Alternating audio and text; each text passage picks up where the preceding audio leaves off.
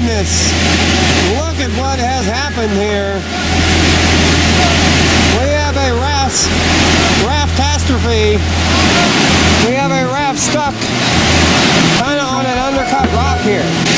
We have a guide and a little camper that have fallen out of that raft that has had to blindly take itself over here and stick itself up onto that rock.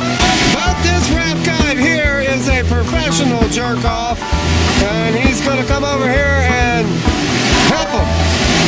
Unless this professional jerk-off can get to him first.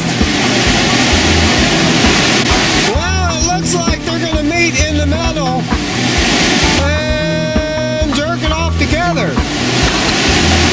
Well, we have another raft guy going to help this other jerk-off off of the slippery rocks. Meanwhile, these rafters are still stuck in the middle of this rapid insignificant, and it looks like they have been bagged. Is this going to work? I have no earthly idea. It does not look like it's working. But these two jerk-offs are jerking it off together, and, well, maybe they aren't working together properly, so we're going to have to talk it about and see if we have another option. Well, it doesn't look like that's working either. So we're just going to evacuate ship, maybe?